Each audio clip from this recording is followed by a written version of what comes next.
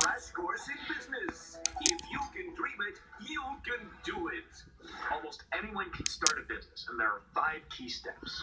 Are you sure there aren't 7 steps?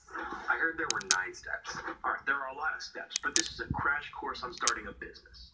I don't know if we should associate the words crash and business in the same sentence. Then how about we start with the first step, the idea.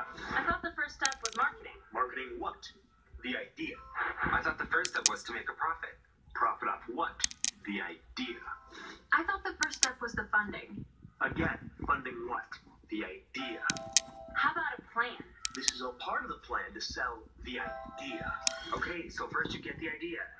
Now, any idea how we end this? I have no idea. Well,